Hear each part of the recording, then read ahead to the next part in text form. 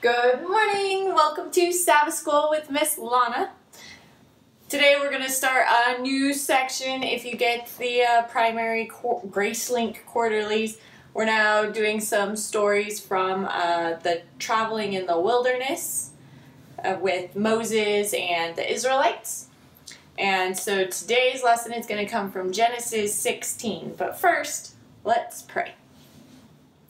Dear God, thank you for your love and care for us, and help us to remember that you care for us and that you like to be asked, and help us to trust that you are always there for us. And I ask that you go with us this week and go with us today as we learn a little bit more about you and your power and your love.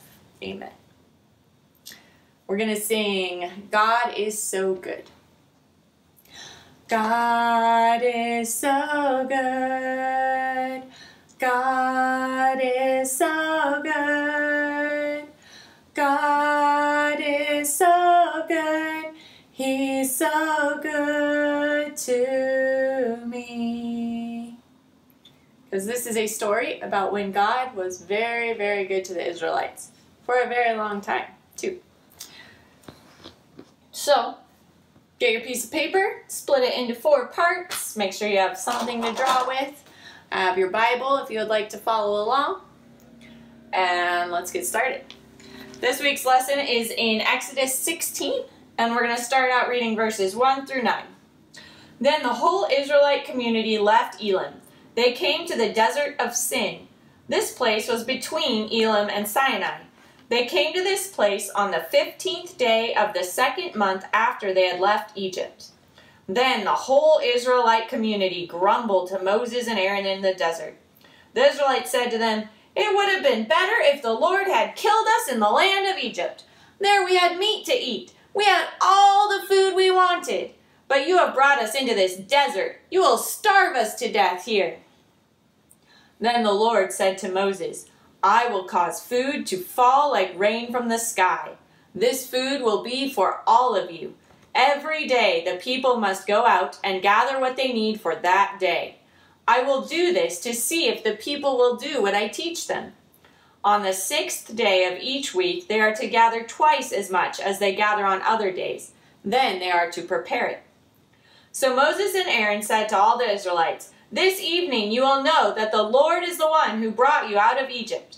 Tomorrow morning you will see the greatness of the Lord. He has heard you grumble against him. We are nothing. You are not grumbling against us, but against the Lord." And Moses said, "Each evening the Lord will give you meat to eat, and every morning he will give you all the bread you want. He will do this because he has heard you grumble against him. You are not grumbling against Aaron and me. You are grumbling against the Lord." Then Moses said to Aaron, "Speak to the whole community of the Israelites. Say to them, 'Meet together in front of the Lord, because he has heard your grumblings.'" Okay, so at the beginning it said this is the 15th day of the 2nd month after they left Egypt. So they left Egypt and they've been traveling for about a month and a half. And now, it didn't say they were out of food, it said they were grumbling. They're grumbling and they're worried they're going to starve in the desert. Okay, they're probably running low on food because they've been traveling a while. But I want you to notice, did you ever hear that they prayed or asked God? He's right there in that cloud. And I didn't see anywhere in there that they went and asked God for food. They just started grumbling. Grumbling about starving in the wilderness. So, I'm drawing my people here. They don't have happy faces because they're grumbling, and maybe their tummies are grumbling, or at least they're worried their tummies are going to grumble, and they're not happy. They're frustrated. They're grumbly. All right.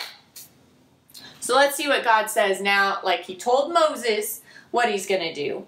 And now they're gathering the congregation up. And so we're going to read, and so Aaron's going to talk to them. And we're going to read verses 10 through 18. So Aaron spoke to the whole community of the Israelites. While he was speaking, they looked toward the desert. There the greatness of the Lord appeared in a cloud. The Lord said to Moses, I have heard the grumblings of the people of Israel, so tell them, at twilight you will eat meat, and every morning you will eat all the bread you want. Then you will know I am the Lord your God. That evening quail came and covered the camp, and in the morning dew lay around the camp. When the dew was gone, thin flakes like frost were on the desert ground. When the Israelites saw it, they asked each other, What is that? They asked this question because they did not know what it was. So Moses told them, This is the bread the Lord has given you to eat. The Lord has commanded, each one of you must gather what he needs. Gather about 2 quarts for every person in your family. So the people of Israel did this. Some people gathered much, and some gathered little. Then they measured it. The person who gathered more did not have too much. The person who gathered less did not have too little. Each person had gathered just as much as he needed. All right, so in response to their concerns about food, God said 2 things. He said, tonight you're going to have quail. So it's not going to look exactly like quail, but there we go. It's got the top knot. That makes it quail. Okay, they're going to get quail and manna. And they had to go out and gather the manna. And I don't have white for making it white, but so we're going to make it blue. And they were each supposed to gather about 2 quarts. And that was enough for the day. All right, so God sent quail that evening, and then he sent manna, and he sent manna every morning. There were special rules about the manna and about gathering it. And so we're going to read some of those. We're going to read from verse 19 to 30. Moses said to them, Don't keep any of it to eat the next day. But some of the people did not listen to Moses. They kept part of it to eat the next morning. But it became full of worms and began to stink. So Moses was angry with these people. Every morning each person gathered as much as he needed. But when the sun became hot, it melted away. On the 6th day, the people gathered twice as much food. They gathered 4 quarts for every person. So all the leaders of the community came and told this to Moses. Moses said to them, This is what the Lord commanded. Tomorrow is the Sabbath, the Lord's holy day of rest. Bake what you want to bake and boil what you want to boil today, but save the rest of the food until tomorrow morning. So the people saved it until the next day, as Moses had commanded, and none of it began to stink or have worms in it. Moses told the people, Eat the food you gathered yesterday. Today is a Sabbath, the Lord's day of rest, so you will not find any out in the field today. You should gather the food for 6 days, but the 7th day is a Sabbath day. On that day there will not be any food on the ground. On the 7th day, some of the people went out to gather food, but they couldn't find any. Then the Lord said to Moses, How long will all you people refuse to obey my commands and teachings? Look, the Lord has made the Sabbath a day of rest for all of you. So on the 6th day he will give you enough food for 2 days. But on the Sabbath each of you must stay where you are. Do not leave your house. So the people rested on the Sabbath. All right, so Sunday through Friday, if they tried to have leftovers, if they didn't want to get up early and they saved it, it got worms in it and it began to stink. Okay? You didn't want it if you had done it on that day. Here, let's add some worms. Okay? So, if you tried, put our person here. If you tried to save it, here, it's gonna stink. He's got his clip on his nose because it stinks. All right? It doesn't look yummy anymore. That was Sunday through Friday. If you try to save it, you are not going to be happy with the results. If you sleep in, you're going to miss out because there's not going to be any left outside. And yours is going to have gone bad. But Friday, they could save it for Sabbath, and it wouldn't go bad. God was teaching them about Sabbath. If you flip through a couple more pages, you'll find a little later there's the 10 Commandments with remember the Sabbath day. And it says remember for a reason, because this is not the first time, the 10 Commandments is not the first time they've had the Sabbath. The Sabbath was instituted at creation, and here God is teaching it to them again, because they had been slaves, Saturday or Sabbath. They had been slaves. When they were slaves, they couldn't just take Sabbaths off.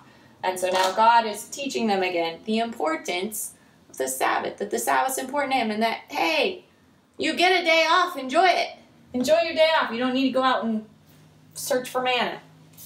All right, let's finish the chapter. Exodus chapter 16, verses 31 to 36. The people of Israel called the food manna.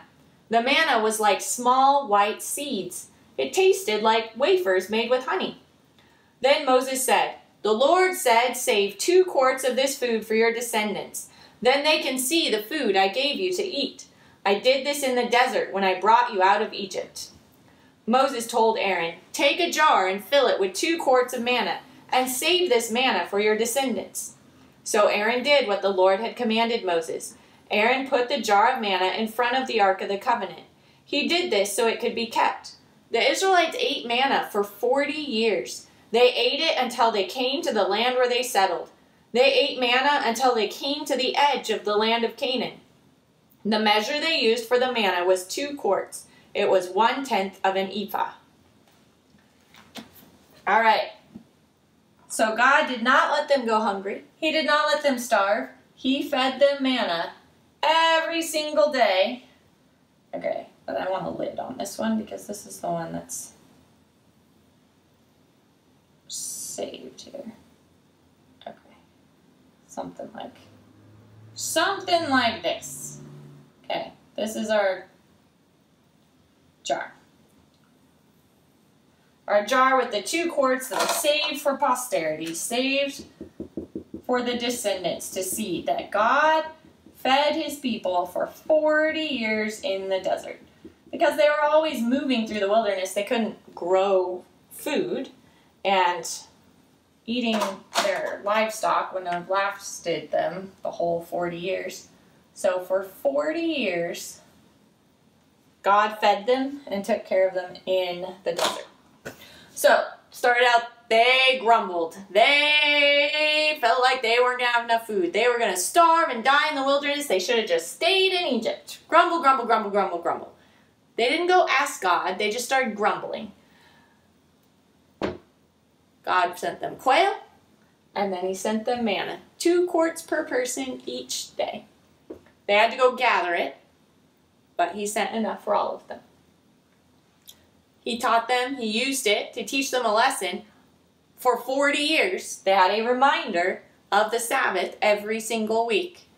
That they couldn't save it any other day of the week, but they could save it for Sabbath, and then they could rest Sabbath. They didn't have to go out and gather. They could sleep in, and they could eat their manna.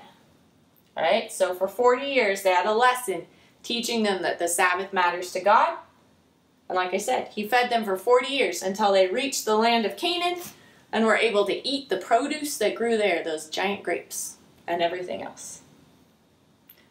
And just like God took care of them, he'll take care of you and me too, with whatever craziness comes our way. All right, your challenge for this week is to be a blessing to some graduates. We have people graduating, and they don't get to have a normal graduation.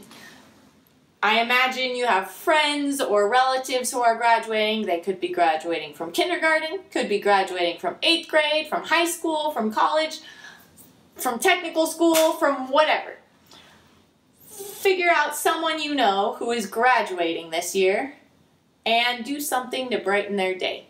Send them a card, draw them a picture, make them a present.